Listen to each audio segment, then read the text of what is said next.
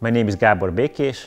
I am an associate professor here at the Department of Economics and Business. In high school, I was thinking about being a theater director. That was something I enjoyed a lot. I directed plays in high school, and economics was like something that came later as an interest. I teach a series of data analysis courses that starts from the beginning and goes until machine learning and causal inference. This is based on a textbook that I wrote with Gabor, who also used to be at SeeUatCEU. And the teaching style also relates to the book, or the book relates to the teaching style, in the sense that it's a mix of theory and practice. And also, I think, in terms of the teaching style, maybe this is related to my interest in theater, but I enjoy like kind of lively classrooms. In a way, I think people come spend their precious time, so they want to get something out of it that comes on top of reading a book or listening to a video. So there must be some kind of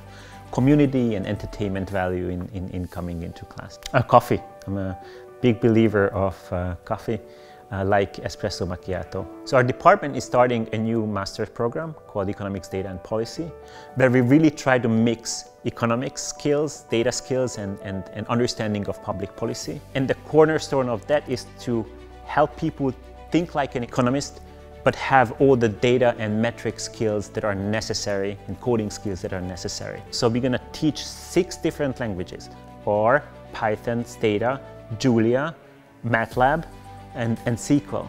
At least 6 skills, and then there will be others. So you can, even if you know one language, you can learn more. And by the end of the 2-year program, you can have a variety of skills that are pretty useful in business or in public policy. This is Catch-22 by Joseph Heller, which is a book about inconsistencies in life and contradictions. The number one reasons to apply to a master program in the Department of Economics and Business is really to learn from a fantastic faculty who have experience in a variety of fields of behavior economics, development, political economy, international trade, labor, health. We really strive to teach skills that are useful in academia as well as in real life, in business or public policy.